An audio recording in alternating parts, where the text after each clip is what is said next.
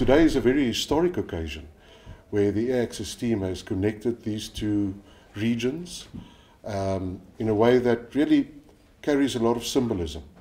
We've been neighbors, we actually exist in each other's spaces, but now today we are actually having a direct route that makes it so easy for business and for leisure travel to flourish, because that's going to be the main focus of this new connection, leisure travel and business travel, because we need to make this route profitable. We need to get that load factor up there, but we need to make sure that we stimulate supply and demand both ways.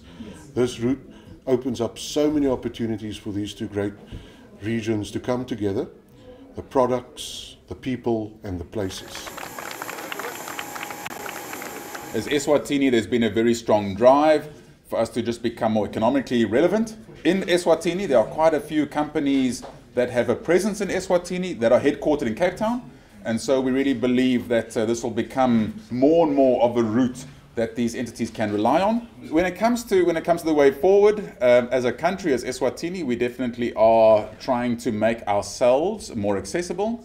A flight like this might take a few years to become profitable, but we recognize that the investment, as much as an investment has been made from your side too, an investment made by Eswatini to be able to do what we're doing today is a sacrifice that we're willing to make, and a road that we believe will definitely pay off in the long run.